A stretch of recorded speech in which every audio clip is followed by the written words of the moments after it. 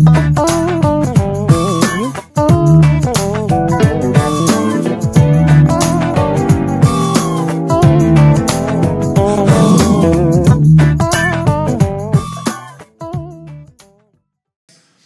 have been doing a series called This Is Us. It's based on the television series. Maybe you guys have seen some of it. And so we've got one more clip that I want to show you that has to deal with fathers. And we're going to show that clip without interruption this morning. I think it's going to work. And so watch this clip and then I'll come back and talk about it. I love this clip because what it does is that it shows you about the way a father supports his child. The backstory on this, and if you guys have followed this series, you know this little boy Randall was abandoned by his father when he was a newborn child and left at a fire station. And the family adopted him and took him in. They have two other children that were born in the same hospital at the same time, took him in and made him part of the family. And now they're going through this process of raising him and supporting him and let him know that he is going to be taken care of. And I love that aspect of him being on his dad's back and his dad giving or doing push-ups. The part that I think in the actual episode that it does a little bit better than what this clip does is that even after his instructor says, that's enough, you can stop, he doesn't stop, he keeps going. He keeps going, and he keeps going, and he doesn't stop.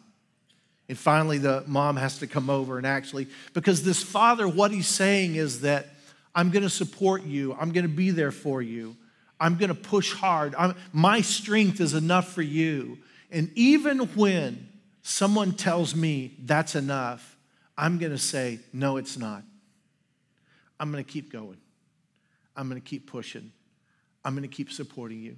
You know what? That's what a father does.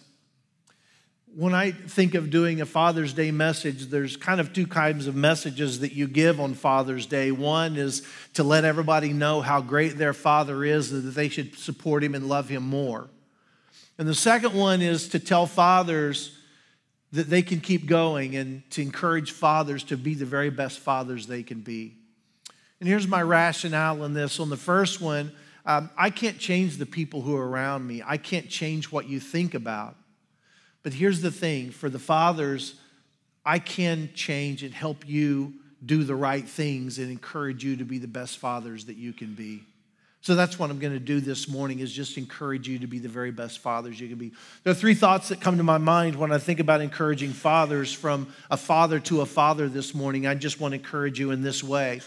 Let me just say that if you do have a smartphone and you do have YouVerse events, I do have my notes on there. We couldn't get them on the website, but I do have them on that program, and you can go in and just search for live events for Faith Church, and you can pull up the notes that way if you'd like to follow along. From father to father, there are three things that I think every father needs to know, and one thing is this: who you follow determines your destiny. Dads and men, who you follow determines where you're going to go.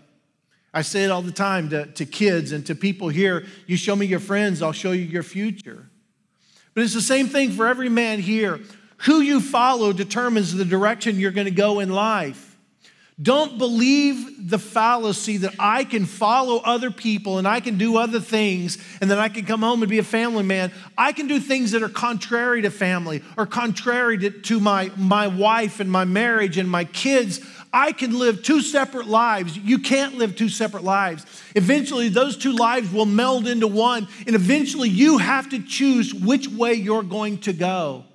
Unfortunately, with a lot of dads, they choose to go a different direction that their family is. Mom can raise the kids. I've got other things to do. I've got a business. I've got things that I'm needing to do. And a lot of dads, when they come into hardships, they shut down and they run away because running away is easier than dealing with the stuff that they're going through. But let me tell you, men fix things. Men fix things.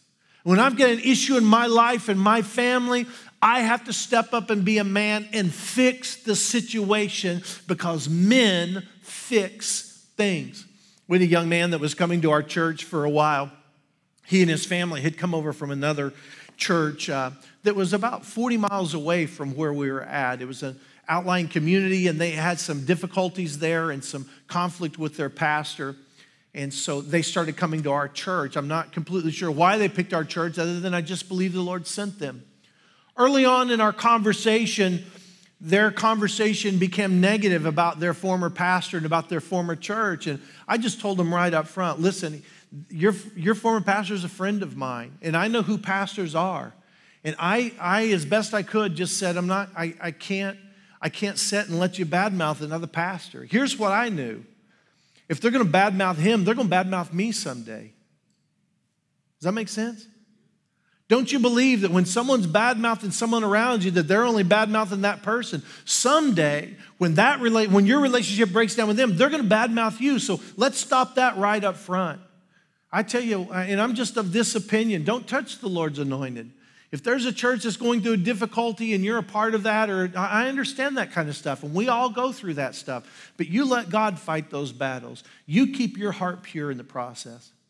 This young man came with his family, and through the process of a couple of years of them attending our church and being involved in our discipleship processes and coming to our services, and we poured into him over a 2-year process. And over that 2-year process, we saw lights come on in this young man's life. Lights come on. I mean, spiritually, he lit up. Spiritually, he learned so much. Spiritually, he was here.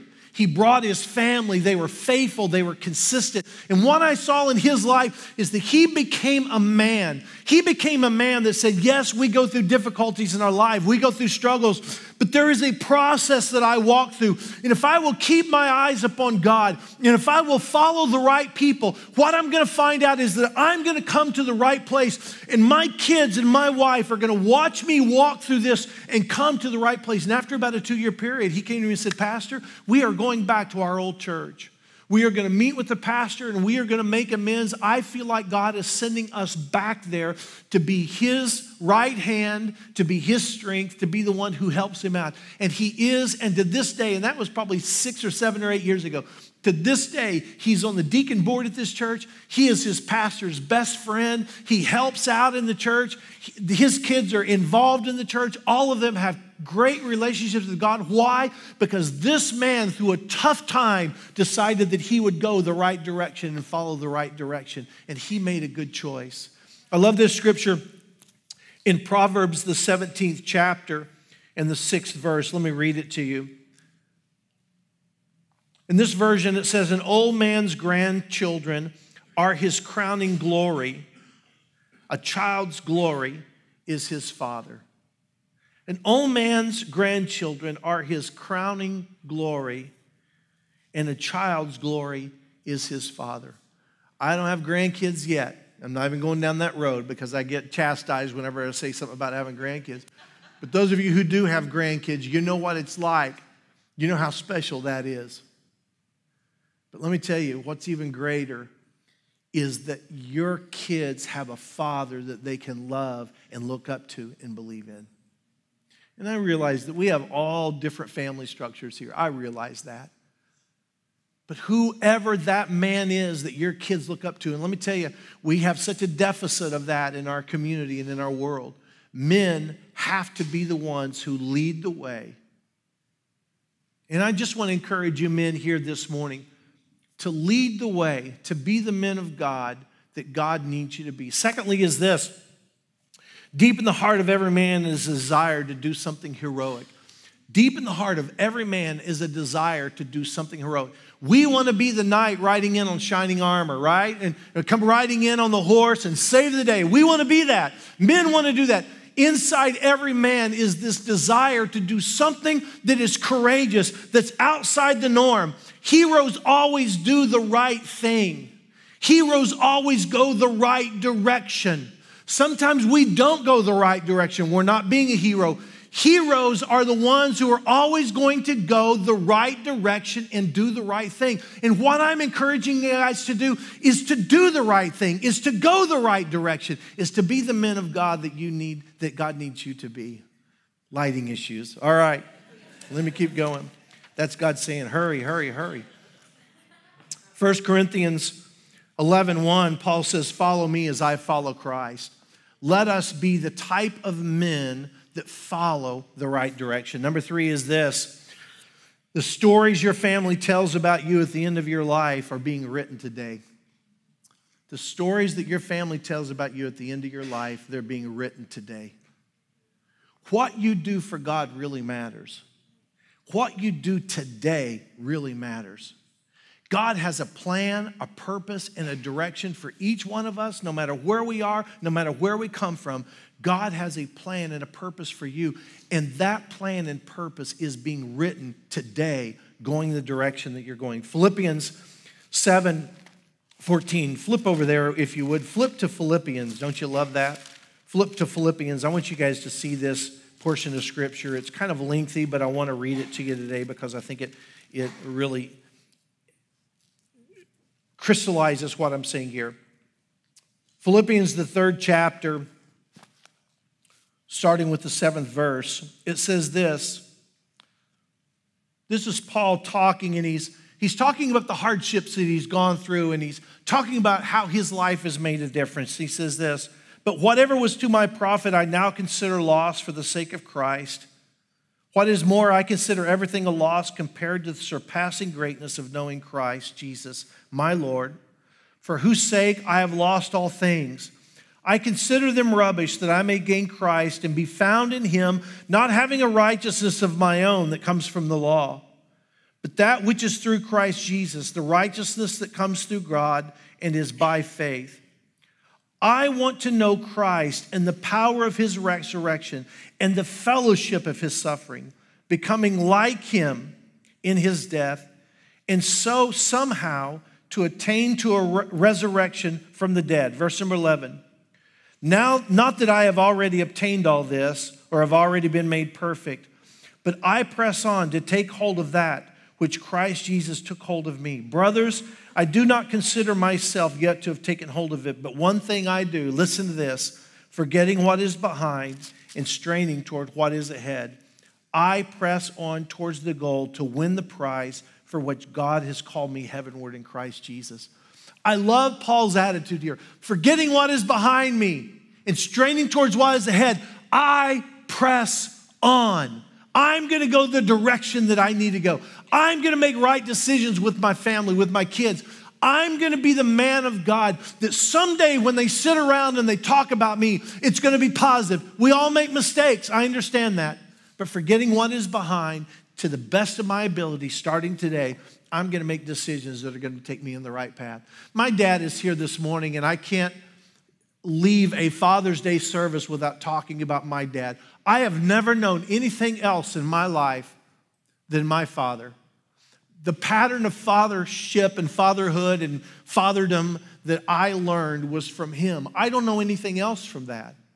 But the more I'm around other people and the more I counsel, the more I get to hear your stories, the more I'm thankful for the man of God that he has chosen to be all of his life. My dad's accomplished more on accident than I'll ever accomplish on purpose. He has done great things in his life. He's touched people from all places. But you know what? Here's the thing that I appreciate about my dad the most, and that I want people to say about him and say about me someday. I've never heard him say an off-color thing. I've never walked in on him in any compromising positions or watching things that he shouldn't watch. He has lived nothing but the highest amount of integrity and purity in his life. And even at this stage of his life, he takes his time to take care of my mom, to take care of his family. He does what he does out of compassion and love for the people who are around him. He is the embodiment of this scripture and the embodiment of Christ. He does not do things for his own pleasure, but all he does is think about how he can please other people and take care of his family and love the people around him. And I promise you, one day when we look back on his life and the life of the Goins legacy, we can look back with pride knowing that he was the man of God that chose to lead the way in purity. I'm proud of that. And this morning I salute him and I salute you, dads.